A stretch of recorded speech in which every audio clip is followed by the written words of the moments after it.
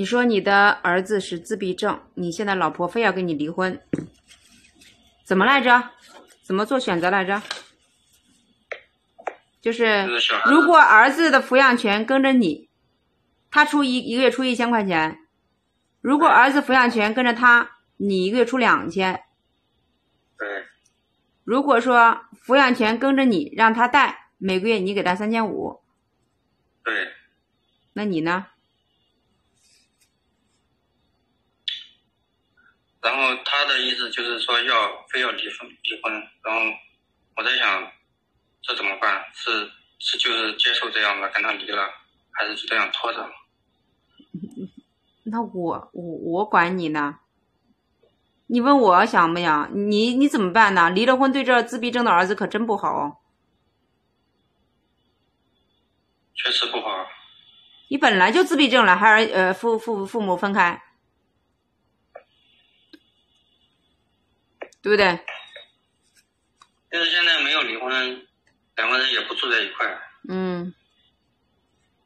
分开住了，分居了。没离婚不住一起，你条件也差呀，没房没车的，收入也低。对。一个月挣5-6千。对。是爽快的答应他离婚，还是看你想维持这个婚姻还是不想维持这个婚姻？我个人啊。我个人想维持。那你就拖着。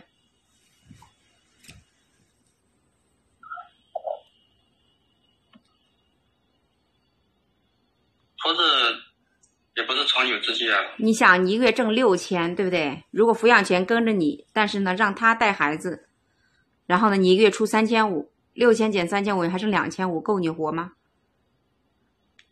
够了。我也花不了什么钱。其实我觉得这个婚姻啊，维持也挺让人痛苦的。就是说白了，又缺钱，儿子还不健康。但凡如果不那么缺钱，有房有车的，对吧？没有什么房贷车贷，一个月能挣个5-6千、7-8千，别说5-6千啊，如果有全款房车，一个月能挣个7-8千，其实这日子过得还舒服一点，你老婆就那个啥一点，对不对？你老婆是物质也不舒服，儿子还不健康。他说白了，他现在就想带着就是你把儿子抚养权给他，你一个月出2000万生活抚养费，让他带着儿子再嫁呗。快，没人高兴还没还在就这样决定吗？我觉得这样对儿子好一些啊，比跟着你强啊。儿子跟着妈妈比跟着你强啊，是不是？跟着我也没法带他，我要对，你跟着你没法带，跟着他呢，你一个月出点抚养费，他自己呢再弄点钱，他甭管是找父母要还是找男的弄，他自己一边带一边你每个月出2000块钱，对不对？他可能再挣个1000多就够养了，够活着了，省吃俭用够了，对吧？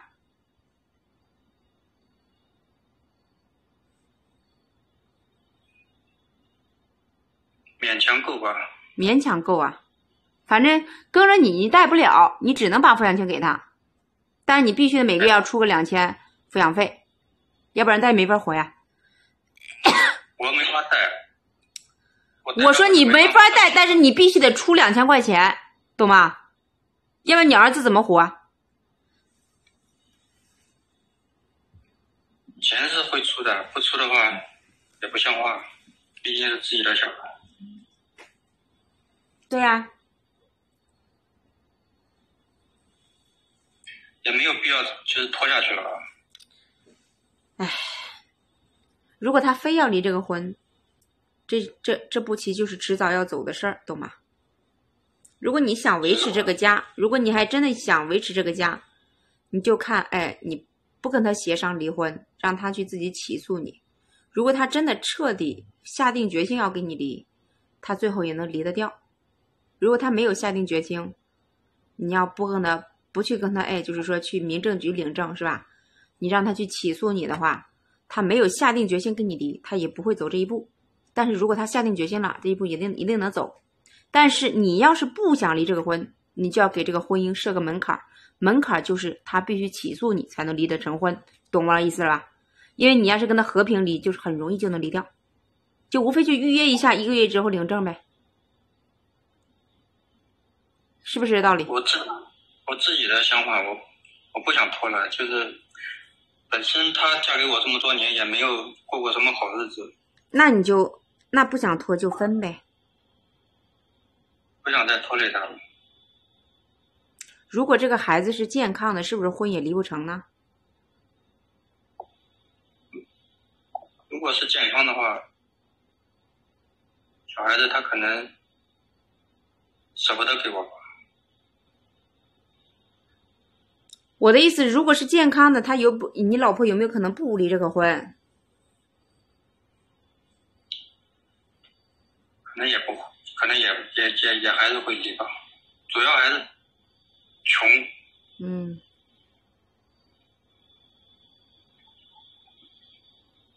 我说了，穷女人她只能靠自己的能力过不好的女人，就是一个女的，如果1个月挣不到5、6千块钱，她就只能靠换男人，懂吗？是不是？她挣不到。那她挣不到呀。她没有学历啊，她也不愿意吃苦。她没有学历又不愿意吃苦，她只能靠换男人呢。换男人他就可能他换个年龄大个15岁的20岁的，这个男的能跟他比你给的经济要宽裕一点，是不是？然后呢，这个男的还能跟他再生个共同的健康的娃，他未来还更有点保障，他就这样想的呗，是不是这道理？因为你这个儿子给不了他未来保障的，他出于责任心母爱，他要把这个孩子养好，所以基本的温饱得给他，但这个儿子是给不了他未来保障的，也给不了你保障的。对，运气好可能哪一天就醒了，对吧？自闭症就好了。对，反正甭管咋地，你要知道你的这辈子会很惨啊，你的这辈子会很惨。为什么呢？因为你现在很穷，你就这一个儿子，你老婆不可能给你同意生2胎的，懂吗？因为你养不起，你现在养1个都费劲了。你要知道你这辈子是很难的，你只有努力翻身，你父母靠不了，是不是？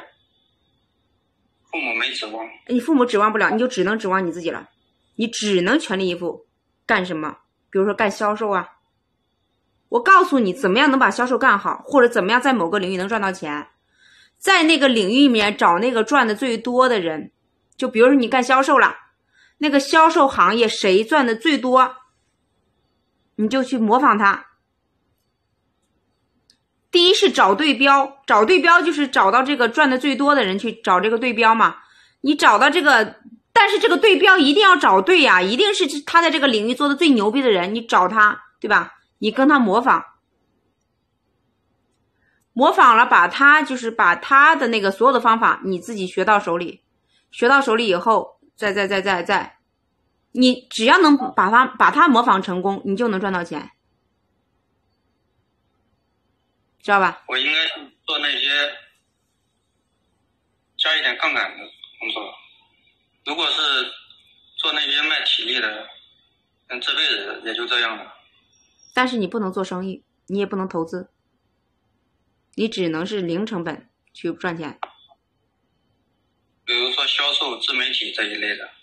对，是的。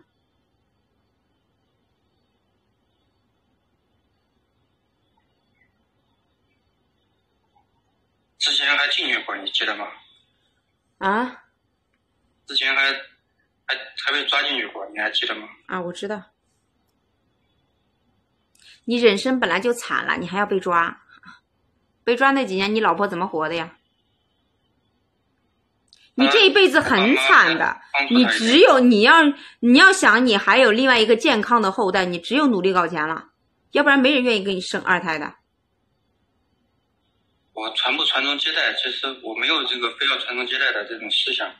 本身我就是那种社会底层很穷的穷光蛋。那你如果这一辈子认命了，那你就活着就能不能活到老就行了，好不好？如果你认命了，你还需要翻什么身呢？你要翻这个身干嘛呢？你不就活着就行了吗？我翻身努力赚钱的是为了提升自己的生活品质，并不是说为了传宗接代。提升，如果不是为了传宗接代，你的生活品质提升个啥呀？你还能饿肚子吗？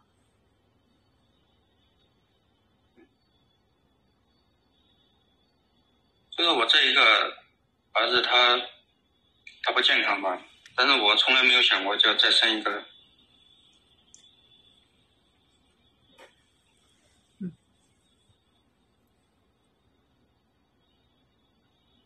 因为我看到就是我之前在上海的时候看到，就是他们那种特别特别有钱的，上海5、6套房的，他们就生一个女儿，然后就都没有想生儿子的那种。因为他们活得很舒服，知道吧？但是他们也不缺钱，他们也没有传宗。就是因为他们不缺钱，但他们这种思想是错的，不要觉得他们这种思想是对的。所以我就觉得他们都没有传宗接代的思想，我穷成这样，我还传什么宗接什么代？我告诉你，真正很有钱的人，真的要生很多个孩子的，知道吧？那些中产阶级，就你刚刚说的那些人是有钱的，但是他没有很有钱，他们属于中产阶级，他们怕生第二个影响自己生活质量。我说实话。是这样吗？上海的一套对，他们就是怕影响自己生活质量。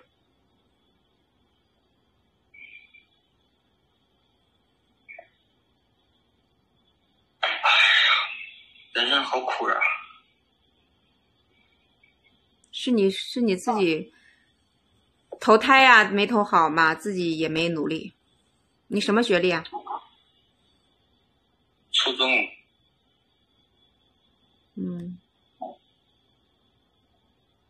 那就这样呗。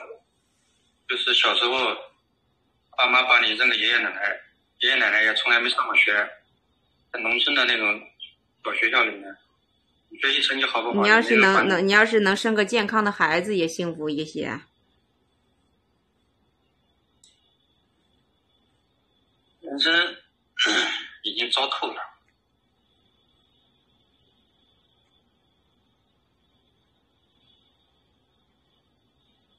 是，那就这样，拜拜。